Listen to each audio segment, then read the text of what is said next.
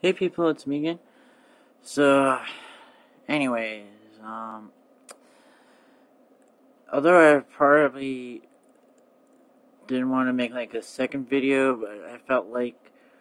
that it probably should kind of come out a little bit more as far as on doing a video as far as on my backup channel instead of my regular channel, because as I kind of said before, with my backup channel that I have unlimited time on that one until I probably get a strike or something. So, anyways, as I was gonna mention, is that a lot of times I seem to have this go into bouts of like worrying over nothing, and although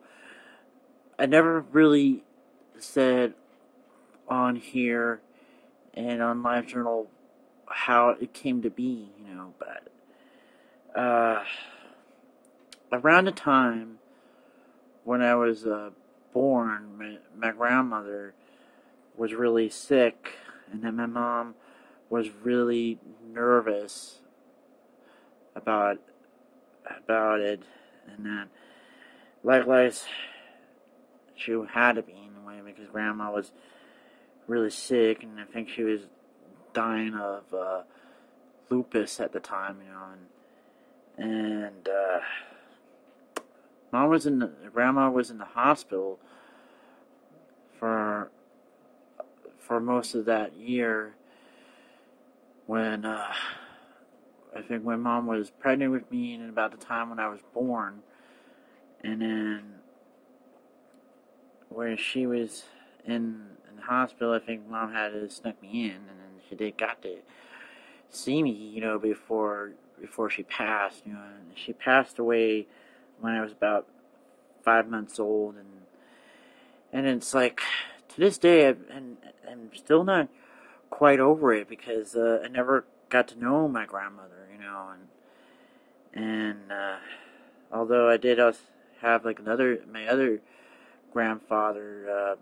on my dad's side passed away before any of my brothers and me were born. I don't know if he ever really got to see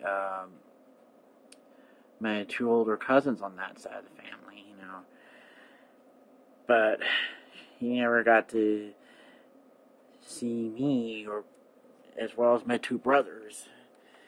or let alone got to see them grow up, as well as me. And it was in the same way with grandma, that she never really got to see me grow up, and I think I kind of emulated mom's worrying, panicky behavior at the time when my grandma was sick. So I was always been a little tense and worried over nothing on a lot of things, even though I would try to like rationalize it out, and sometimes, but I just slip into these silly little habits of worrying for nothing, for what apparent reason. It seems to go that every time when I have such sort of drama of some sort, I was like worrying out of my mind, as far as when I was breaking up with Eloy, the actor, that I've talked about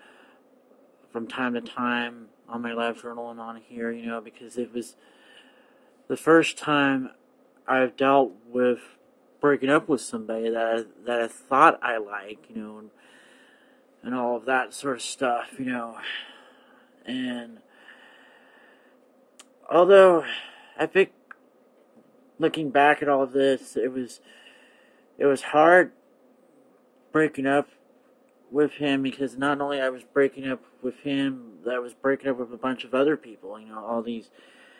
friends that I had in Texas, and then this was like the first time I actually made friends outside of home and outside of school and all of that, even though it was school there, but I never really had time to spend time with them, although I probably would have spent time with them given the opportunity if they would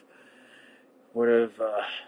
called me, invited me over to any little events that they would have done. I was happy to oblige to all of that, and I would have introduced them to mom and all of that, but they never did. I mean, that was one of my other little problems that I had with those friends, but I also had a little bit of other issues with them as far as that goes, the way they promoted the club at the time, and that they were treating it more like a group of friends rather than a gay and lesbian club, and allowing all these other people who were attending Northlake, who were just questioning their own sexuality or orientation or gender expression, for that matter, and allow them to kind of let these type of people know that they were not alone as far as questioning their sexual orientation or gender expression, and find out who they really are and all. But believe me, that was just one of those little things. So, anyways, although we did have like a couple people that would show up maybe just once or twice, but although there were some people that would just show up like quite regularly, as far as that goes. But I think at that one club, we didn't really had like a resident fruit fly. Although as far as in GSA, we did have at least 2 resident fruit flies. If you know the whole term, it just means a straight person, whether male or female, that likes to hang around gay or lesbian people, as well as bisexuals, for that matter. But it's kind of funny that I should probably say this as far as on the both clubs that I was in, that all the guys that were there were all gay except for maybe just one or 2 people. But then all the girls that were in the club were bi, except for just 1 or 2 people. And then there was just that one friend of mine that's straight. And then there was another friend who was also a guy that came to the club that was also straight as well. And I didn't even know that until later on, and I just kind of mistook him being friendly with me as some way that he was trying to come on to me. Which was kind of funny now that I began to think about it, So, anyways, as I was saying that it was kind of hard for me to get over all of that because of not only losing one person, but also 2 people that I thought I liked, in some ways. And then as well as some friends. People that I thought they were friends, But, although I was just reeling from all of that, there was all these other little issues that I had with them, but although I guess I could say that as far as that, I think maybe that just those little worries about that sort of stuff, it also kind of go into a sense of me becoming really self-conscientious about myself, and I think it had to do with my whole Asperger's as a whole, and me being in special ed and all of that, and me having this sort of discrimination for that, with all these kids that were ostracizing me just because they had this inability to understand that that I just have AS and that I'm just need help being a little bit more social around that time, but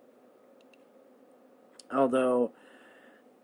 I think it was until like around middle school when I started to make a little bit more friends, and where I started to develop a little bit more social skills, it was maybe around like even earlier, I guess, around 4th or 5th grade or so, that maybe I was trying to get a little bit more social, but not entirely having it to work there. But although I had to explain that as far as with school goes, that I was never been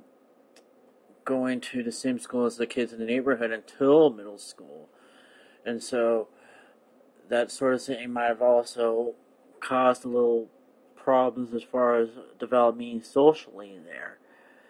Instead of just allowing me to go to the same school as everybody else in the neighborhood, I would have been going to all these little events with them and sort of things like the whole spelling bees or swim meets or talent shows, that sort of thing, that they usually do as far as the school goes, as well as like ice cream socials, the jogathons,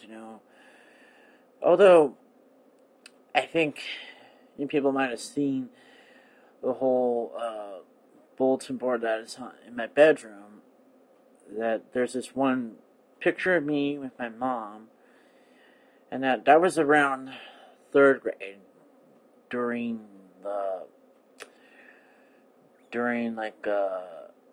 it was during my jogathon, and I think it was just before the jogathon, and I think I was kind of like so happy that Mom was there, and yet at the time I think when Mom was gonna leave, I think I was like crying, but that Mom was gonna leave, and then any of like the other friends, had the same thing when they had all their parents coming to the social events, and then they all get all emotional because they were going to leave, but then even though they're only going to be gone for maybe just about a couple more hours, and then we'll get to go home, but still, that's kind of funny sometimes, but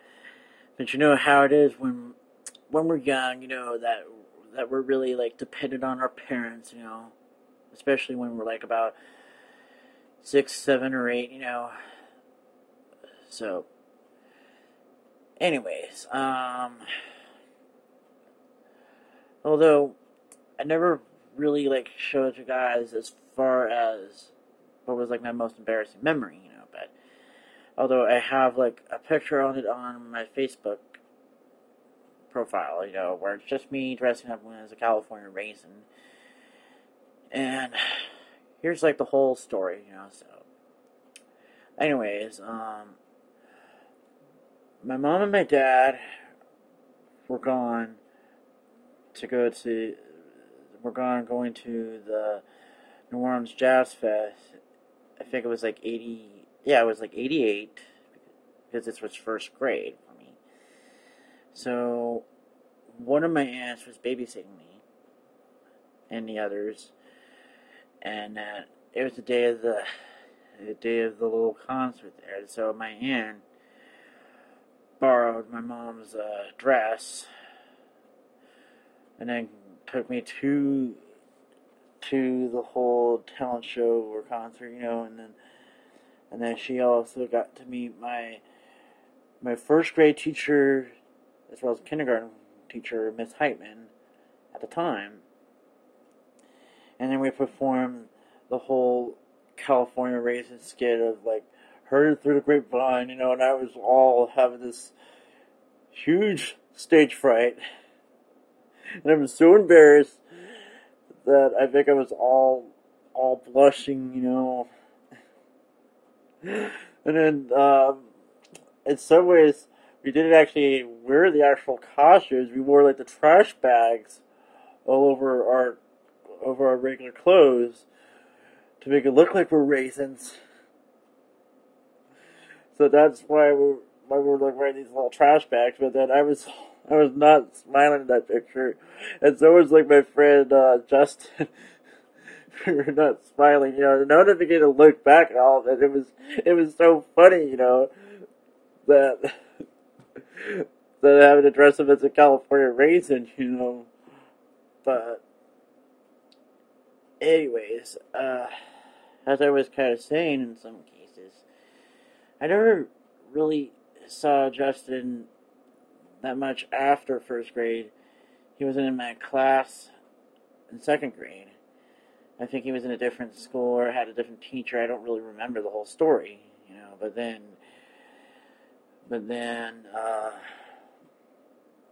I did kind of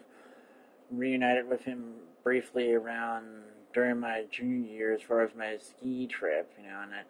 And then when he said like just where he told his name, you know. And then I kind of said like, oh, I remember you from first grade, you know. And he says like, oh, yeah, and so what's your name? You know, and I kind of told him my name and all that. Oh, and then he was also in my class as far as adult transition. You know, even though he wasn't with the teacher that there, but then he kind of would say hi to me from time to time. You know, and although I think it was like the first year or two there, I think I felt a little emotionally cramped and lost, I think, because here it was have my friend Todd and Lisa there, as well as having all my old friends from since probably kindergarten, you know, some friends that I'd known since first grade or kindergarten, and some friends that I'd known since third grade or so. And I think I felt a little bit emotionally cramped because I think I was just trying to find my real identity there, you know, and I kind of felt a little bit lost there. And I think I just had this sort of emotional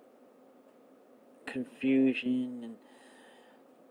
being lost like that for about that entire time, as well as the whole problems with the adult transition, you know, when they were going around telling me that, oh, I shouldn't take these sort of courses because it was too hard for me, and blah, blah, blah, blah, blah, you know, that sort of thing, you know, and all these other little stuff, you know. Plus, I guess in some ways, I think I was also trying to kind of come out, you know, but although I had mentioned it on my old channel as far as the whole family problems at that time, you know, that prevented me from coming out, but although I don't really want to mention it right now, I think, but although even if that problems never occurred, I would still had this sort of great fear of being ostracized and rejected by everybody simply because I was just being true to myself as far as being gay, you know. And then the fact that might have been some people that would have get the whole orientation with my disability confused at some point, saying something like, oh, he chooses to be gay because he has Asperger's and he can't relate to women, or that sort of stuff, you know, when those two things are completely separate. And I just hated when people just try to insinuate that they were together, you know. I mean, so it's like they would assume that any other people with the Asperger's were part of it be that way, even though there are some people that with the Asperger's are straight, some people that have the Asperger's that are bi, or transgendered, or whatnot, you know, and the same with any other kind of disability of some sort, that they would all have the different orientations or gender expressions for that matter, you know. So it's just something that they should at least try to understand, you know. But I think it's to most people who are heterosexual, cisgendered, neurotypical, non-disabled, that sort of thing. Anything out of that herein is completely foreign and completely out of their means to grasp something that is just completely different to them, and that they have some sort of fear of people who fall on the outside of those things, as far as the neurotypes, enabled bodies, enabled minded people, as well as heterosexual, cisgendered individuals, you know? And that everything that didn't seem to fall along that line of being neurotypical, enabled body or enabled mind, cisgendered, heterosexual, is completely invalid or irrelevant of understanding or worthy of anything for that matter. I don't really seem to understand why people could go off and dismiss people that aren't exactly like them, and just be so afraid of these sort of things, because there's just these people like that exist, and they're going to continue to exist no matter how much they would whine and complain about how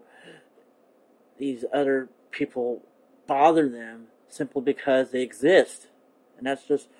what really kind of infuriates me with people that have different everything. What if it's just different sexual orientation, gender expressions, religion, political affiliation, eating preferences of that sort, and whatnot. That all these sort of things that make us different will always exist there, as no matter how much they would complain. And it's just some things that I just can't seem to fathom about that, you know. But although I try to accept these sort of things with people that are having difficulty understanding things that are out of their nature of comprehension and all that. Although I have to kind of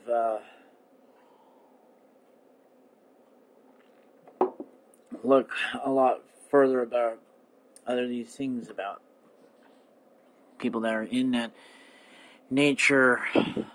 of being capable of understanding such things like that, you know, instead of just